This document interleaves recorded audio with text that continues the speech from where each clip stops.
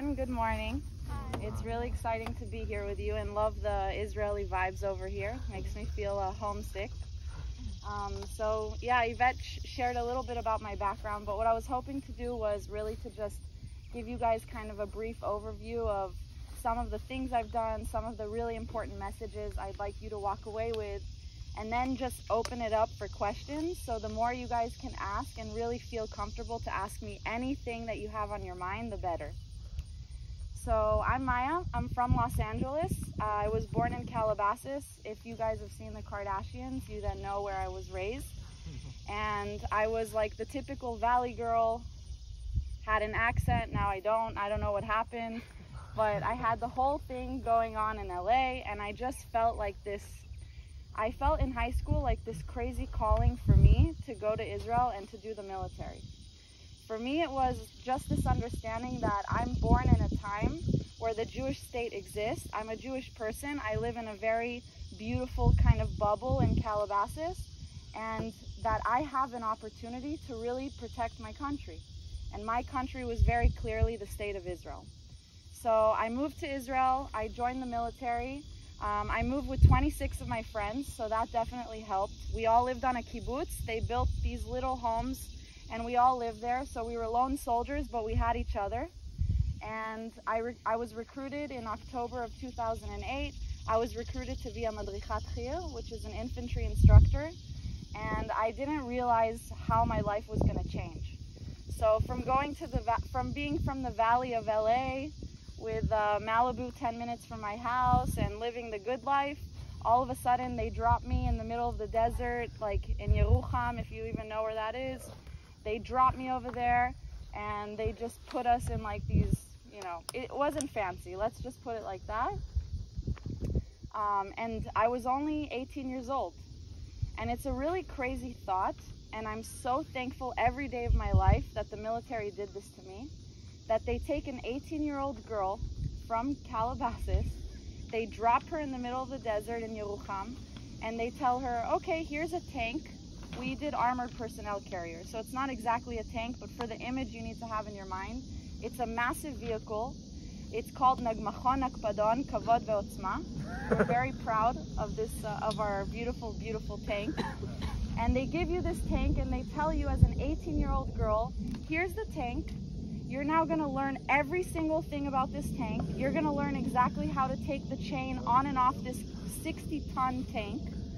And then the soldiers are going to come here for a week or two, and you're responsible for all these male soldiers, and you need to command them, and you need to have authority.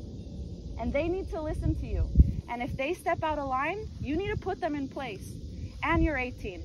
Have fun. Go. And you really think to yourself, like, am I even capable of this? Like, is this dangerous? Like, what did I get myself into right now? So the answer that the military always gave us, and it was a very indirect answer, which I think is probably the best type of way to give a message when it's indirect, right? A direct message, it's like too obvious, you're maybe suspicious. But when it's an indirect message, it really like hits home. And the message was, obviously we believe you can do it, we put you here. Just go and do it. It's not something to think about. Don't overthink it. You're thinking too much. So I'm so thankful for that, because I don't think as an 18-year-old you can get that experience anywhere. I really think that level of responsibility, it just changes the trajectory of your life and how much you believe in yourself. So at first I was doing it on base, and it was fine. Everything was calculated, everything was normal. And then they said, okay, now we need you to go in the field. You need to go to the borders, and you need to train them on the borders, because they're going to go in. And the border of Lebanon is not like what it looks like in Yerucham, in the south of Israel. The terrain is very different. It's rocky, it's hilly. They have different things they need to focus on. So then they said, and now you're going alone. We're sending you by yourself to the border of Lebanon, and you need to train now the soldiers by yourself. You don't have your cute little bubble that feels like summer camp in Yerucham. So then I had probably the greatest growth trajectory of my personal time in the military, because now I was really understanding how much I'm capable to command not only soldiers that were in their actual, like, you know, around the same age as me, but even their commanders. So I was literally working with people that were doing the military for 10, 15 years, and I was literally leading those individuals. So now talking about a 30-year-old sitting next to me inside the Nagmachon, inside the Nakpadon, the tank, and now I'm telling a 30 or 40-year-old what to do with that person has tremendous experience in the military. So just really understanding how much the Army empowered me as an 18-year-old girl from Calabasas to understand how much I'm capable in my life to lead. No matter how old I am or what my experience is, but just because I have the willpower and I'm willing to do the work. Like I'm willing to do whatever it takes to complete the mission. And that was really my lifetime change. I founded a company in Israel while I was in the military. It was actually very funny. It was a joke. The honest answer is it was literally a joke. We were sitting inside of the Cheder Ochel, the cafeteria, and the food was disgusting, doesn't matter. We were sitting inside, and I was in a unit with 5 girls, and I was telling them, I was the only lone soldier, how much I miss speaking English, and how much I miss like hip hop and rap, like how much I miss American humor. I used to show them like American comedians, and all the Israelis would be like, Mazeh, like this is not funny at all. And I was like, I miss that so much. Like as much as I love being in Israel, I have another identity. I was raised in America. And so I said, you know what if we did a party? We did a party targeting all the internationals living in Israel, people that are homesick, so that we can show them like we exist here, we have our own community, and we don't have to feel lonely. So we started these parties, and it was so fun because my friend, I'm giving you guys like the behind the scenes answer. This is not what I do on interviews when they ask me about my life. But basically my friend, her grandpa owned a big warehouse. And every time we got out of the military, the 5 girls, we would go there and we had a deal with her grandpa. If we cleared out his furniture, old Altizachen warehouse, he would let us use the warehouse. This was illegal, okay? And malasot, some things you cut corners, okay? He said he would give us the warehouse to throw a party. So every weekend we went and we would pick up all the furniture and move it and have it sold out. Then we built a bar out of wood and we said, okay, we have a place, we have a bar, we're good to go, let's have a party. And we told all the internationals, like in Israel, we're doing this party. We had like brand ambassadors everywhere. Day of the event comes, 1,100 people show up. We can't let anyone in anymore. Like the place is packed. Like the bar is moving, like people are just like, let me in, I'm begging you, I'll pay 3x the price, like I just want to get in there. And we realized like we hit jackpot, like there's obviously a demand here. And so we actually founded the company like that. It was called the International Events of the Year. And we ran the company for 5 years to the point where we had these crazy luxurious parties at the rooftop of Israeli towers. Like it became super fancy, and we sold the company after 5 years. Moved to New York, and I'm like, okay, that's it. Like I did my thing in Israel, I'm ready to go into the private world. And 2 months later, AIPAC knocks on my door and says, hey, we heard about you through the grapevine and we want you to work for us. We're the pro-Israel lobby of the United States. We lobby the US government to give Israel $3 billion every single year in military aid. That's 30% of Israel's defense budget. And we need people like you that are very proud and not scared to go out there and fight for the cause. So how could I say no? Like I didn't even submit my resume. Like they found me. So I really felt like this was a calling and that my time wasn't done. Like I had to continue giving my time to the state of Israel. So I moved to the Upper East Side and I joined the AIPAC community, and I go into the office like all proud, you know, like here's all my Israel lovers, like I'm gonna feel really like perfect and at home. And I walk in and everyone's really nice and very Zionistic, but I start to realize something in my first few months at AIPAC, like where are all the Sfaradim? Like is very weird. It's like I was raised in an Israeli community in LA, so most of the community is Israeli. They don't call themselves Ashkenazi or Sfaradi, they're all mixed, they're all half-half at this point. But in America, we know that there's more of a divide between the Ashkenazim and the Sfaradim. So I only saw Ashkenazim, and I told the AIPAC, I started telling them, I don't understand, like, where are they? Like, they're very Zionistic, like, extremely. It doesn't make sense that they're not here.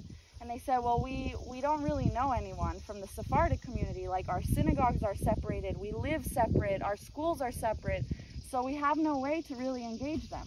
So I said, look, I go to Safra Synagogue on the Upper East Side. I know they're Zionists. Like, it's oozing out of them. Like, there's no way that they wouldn't want to support the state of Israel. There's no way.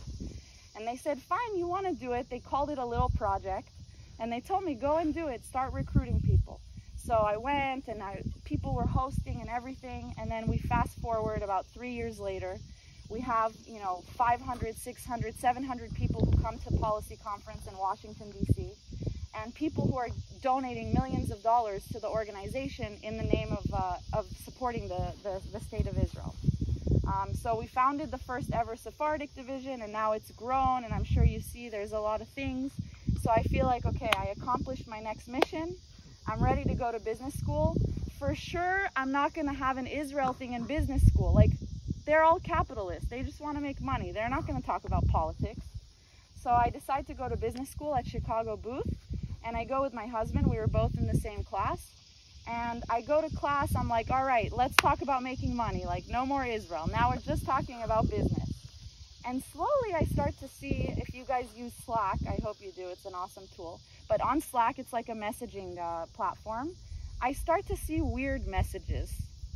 And I think to myself, this is interesting.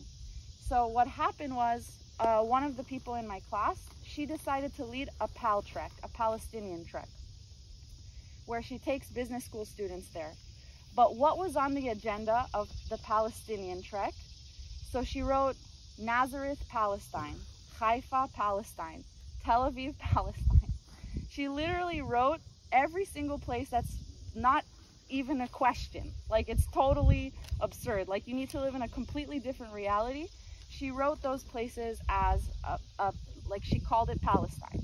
So obviously I couldn't just sit there and watch her hijack the narrative, because people have no clue. They have zero clue what's going on over there. So we started to get involved, and of course we create a Slack war. Nobody wants to be on a Slack war. It's like Twitter, but worse. So we start having a Slack war, and the messages flying back and forth, and we realize all the Jewish students are writing us, but only privately. Nobody wanted to take a public stance. They were all scared that they were going to be labeled, that they were going to be attacked, all these things. And it's true, you will be labeled and you will be attacked. So I don't want to create like a false narrative here. But we realized, both my husband and myself, we take very different approaches. He's very confrontational. I'm more like, hey, let's talk. Like, let's have a coffee and debate it out. We realized that we have to say something, because she was literally winning the hearts and minds of all these people. And I really want to share one thing that happened that's my biggest fear in this country, and why you guys, as the Sephardic community, you have to say something. Every person, she was from Pakistan, this girl. Every person that liked her comment was a minority and a woman. Every person that liked my comment was a white male. 60 people liked my comment, they were all white guys. 60 people liked her comment, they were all brown, black, Hispanic women. And it's very, very worrisome, because the demographics of this country are also changing. And if we're starting to only have support from one group, we're going to be in trouble. But what was great about me saying something? My family is Iraqi. What was great about me? That I'm a brown woman. And I could break that stigma. And I think that you guys can really, really hone in on the fact that your families, they come from a different background than what people think as Jewish, right? When you say you're Syrian, they definitely, other than your friends and family, they do not think there are any Syrian Jews. When you say you're Lebanese, they don't think that. When you say you're Turkish, they don't think that. When they hear my family's from Baghdad, they're definitely not thinking we're Jewish. And that gave me tremendous power. And I used it. I used that power. I would say it always. So they didn't just put me in the camp of like, oh, she's just another white person saying this. Because that's literally how divided it is right now. So use your power. You have it more than you know, and we're not enough. So we need you guys to speak up. So we ended up saying, you know what, she's leading a PAL trek. We're going to do an I trek. We're going to do an Israel trek. And we did 2 Israel treks. We did one that was just parties, Tel Aviv, have fun, like 1-2 days in Jerusalem, like spring break or something. That was one trek. Had 260 people show up. We did another one that was more politics. We went to Israel, and then we took them to the United Arab Emirates. We went to Dubai and Abu Dhabi, and we took them to Bahrain. And we showed these people, we showed them, look what happens when you make peace with the state of Israel. Look how you prosper as a nation. And we took them on this trek, and we had 40 people come.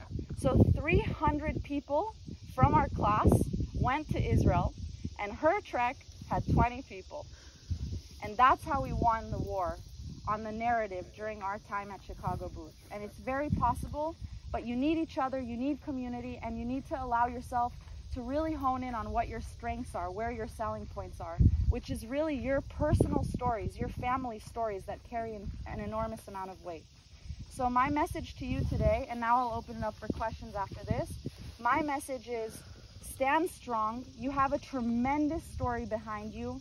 I see exactly what's going on in the community. I'm, thank God, still very involved. When I saw, for example, the Legends book, I love that book.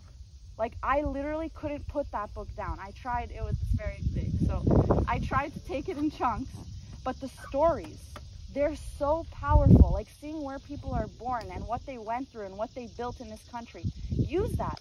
Use that power, that beautiful connection you have with your family, your grandparents' story. Lift that story up wherever you go, and you'll see that you will change the narrative. You have that power. So with that, I want to open it up for questions, and you can ask me literally anything on your mind, from making Aliyah to doing the military to moving back to working for APAC to campus, whatever you'd like. I have a question. Yes. What would you say was the hardest part of your whole time in Israel? Like in the army, drafting, the army, being released, all of it. The hardest time for me in Israel was like the loneliness.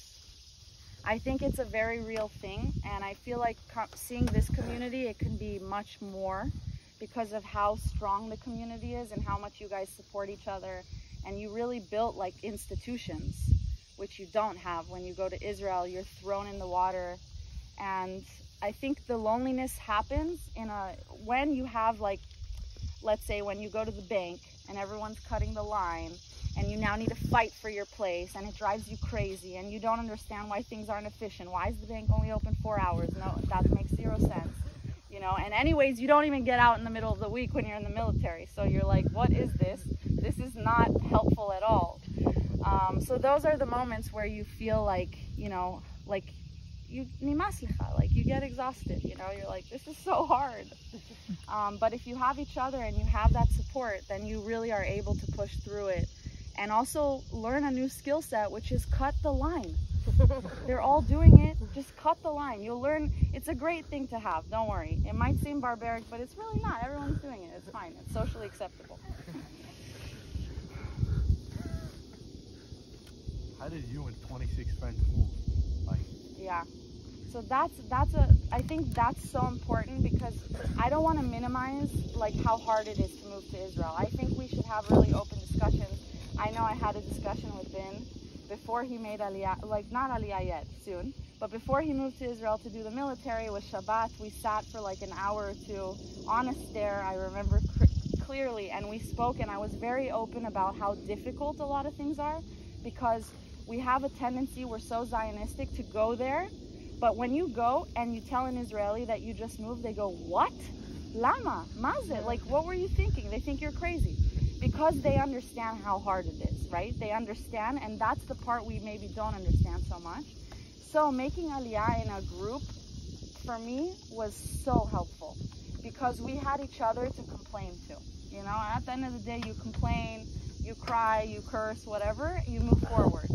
So I did something called Garin Sabar, which is basically a group of people. It still exists today. It's a very large organization now, but we had like 1 year of bonding before we made Aliyah to Israel, where we had these retreats and we all got to know each other, and we really became a family.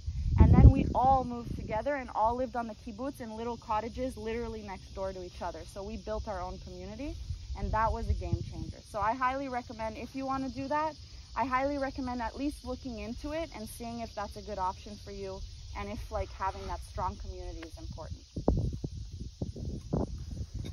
What gave you the drive from such an early age?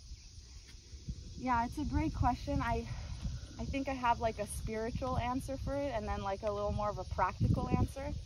I'll start with the practical. So both my parents, they did the military. So my mom, she did the military. Her family came to Israel from Baghdad in '48, and she did the military in Israel as an Israeli citizen, and she was an officer, so she served extra time. And my dad, he moved from Romania to Israel, and he served for 10 years in the military, and then he moved to America, and they met in America at a Shabbat dinner. And they got married. I was born here and raised and everything. But I always saw my father, who was in the Air Force, I always saw my father like ready to go to Israel. Like whenever something would happen, he would kind of prep us, like, hey, I could be called back and I'm going. Like there's no question if I'm going or not. So seeing that, like just as a child, like really seeing what your parents do and how much they love the state of Israel, it just molds you as a person. But at the same time, they didn't raise us in Israel for a reason. They didn't want us to be drafted from a mandatory line. They wanted it to be a choice. So both my sister and I, we made the choice to move to Israel. My sister served in Oketz, which was like a canine unit with dogs. She got to keep the dog, if anyone's curious.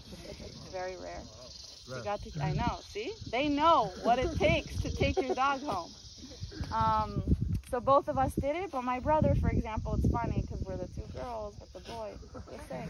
Anyways, my brother decided to go be a doctor, and that was his choice, and that's really what my parents wanted for us, to be able to choose. From a spiritual standpoint, I really feel like that's what I was born to do. Like, I can't explain it, but since I was young, I always wanted to go to Israel. I always wanted to serve in the military, and the voice just got louder and louder until I told my parents, like, listen, I'm just gonna go. No, do college first. I said, no, I'm gonna get stuck here. Everyone gets stuck here if they do college. Like, I'm not doing that. I'm going to do the military now because I'm too scared that I'll be too comfortable once I go to university. And that's really what pushed me to pull the trigger and go. You met your husband here after you got back? In the military in Israel. Oh, that's what. Yes. So did you ever consider like building your family there? I love that question. It's a sensitive question. That's why I love it. So I'll give you the full scope. So my husband, he's from Ecuador. There's 500 Jews in Ecuador. And I met my husband in Israel. So Israel is our shadchan, which is amazing because we're so Zionistic. So we met there and we lived there and we moved here and we did all these amazing things together. And we always moved here with a purpose. Like the plan to move back to America was very tactical. Was like, okay, we want to get our MBAs. Like it was really important for us to go to business school. It opens a tremendous amount of doors. I can't even explain to you how important, if you want to succeed, like, and not do it through the family route or the community route, it's unbelievable to go to business school. And you guys will have my contact information. Anyone who wants to go ever or knows anyone who wants to go, just tell them to write me. I will explain very clearly why it's important. So we came here for a tactical reason. Come to America, start our companies, go to business school, like have more success financially, which I think that's really where the struggle can be more in Israel, and then go back to Israel and settle down in Israel. So that's still the plan. We still have very specific goals to hit, and we've been checking things off the list, but the goal is to go back to Israel and stay there for the rest of our lives. Okay, thank you, Maya.